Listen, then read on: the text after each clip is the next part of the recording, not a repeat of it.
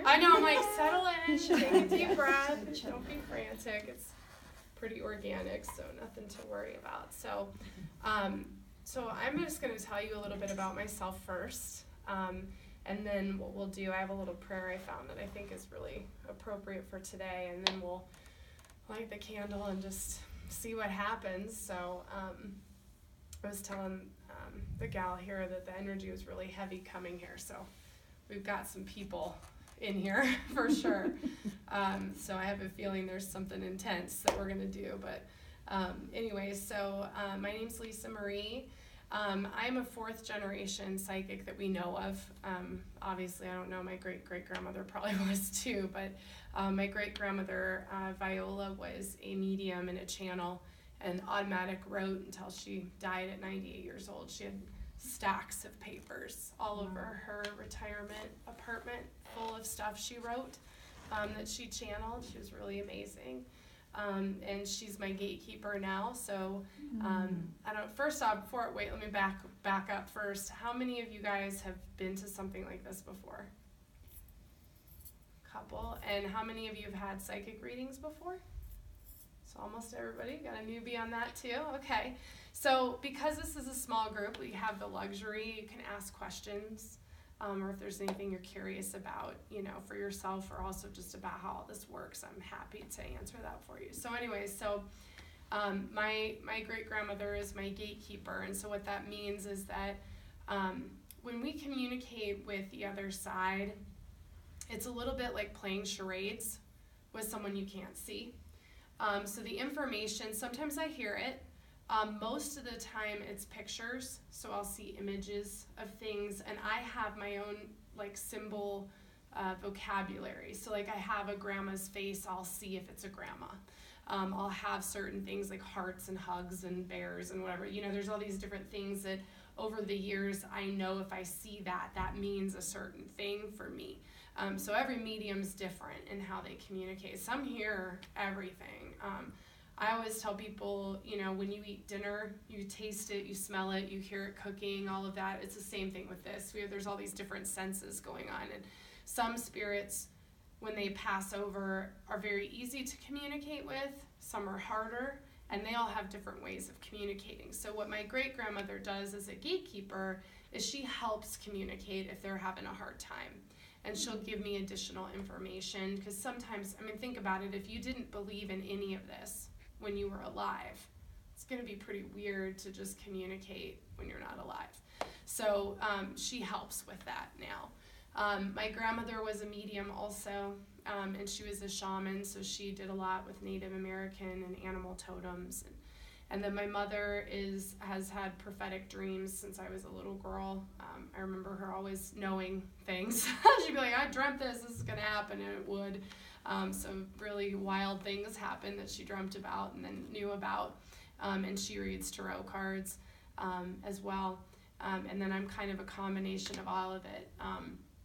I saw people who were passed on when I was a little kid, so I was scared a lot. Didn't like to be in my room at night in the dark because I saw people standing there. I vividly remember always this man in a railroad suit, railroad overalls and a hat that would stand at my door every night for years and years, probably from age 9 to 17 years old. This guy stood there. I don't know what happened to him, but eventually he went away, and I don't know if it was the house I was growing up in or what it was, but he was there. So I saw a lot of things and knew stuff and was probably overly sensitive, very empathic, I knew what was going on with people around me, and so it was challenging for sure. It was a challenging thing to manage, but I was lucky that it was in my family, so it wasn't confusing. I think what was confusing is that no one else did it. I kind of just assumed everybody knew, I see somebody who passed or whatever, but my friends were like, what are you talking about? And then as a young adult, I learned to read tarot cards also, and so I read for myself and my friends and stuff, and was really accurate, and but didn't really think anything of it, I guess, And so life went on, and I got married and, worked a full-time job and all these things, and then had some things happen in my life where I was like, wow, I really need to figure out what I'm doing. And when I did that, I did hear a voice. I mean, I heard a pretty loud voice that was like, you need to get your cards out. Well, I hadn't thrown a tarot card at that time, probably 6-7 years. And this was in 2007, so this is 10 years ago. So I dug through all my boxes, I found my cards, I started throwing cards, and I was like, I'm supposed to help people, like I need to do this. And so 10 years ago, I opened my doors and started reading people, got really busy really fast, and was working full-time as a psychic, left my full-time, the mundane job, and went and did psychic work. And what came of that is, and this is something some of you, I have a feeling, may know what I'm talking about, and some of you it might be a new concept, but when you start to do spiritual work, even if it's for other people, you can't help but work on yourself. And so in doing that, I realized, I was married to an alcoholic, and I was overweight, and I was not well, and I wasn't happy, and all these things, a spiral of things. And so I ended up leaving my husband and, getting out on my own and trying to take care of my health. And so for the last 9 years, I've been doing nothing but working on myself. I've kept, my clients through that time, but I wasn't actively, marketing or I did events like this all the time, and I hadn't done anything like this in a long time. And so I've been really lucky. I went through some health stuff. I lost 100 pounds. Had a couple near-death experiences that were very challenging and really life-changing for me, spiritually, to go through those. And so I met the love of my life, who's sitting right there. And so it's just time for me to go back out into the world. So I have more information, and I'm able to support, I think, people in a different way now.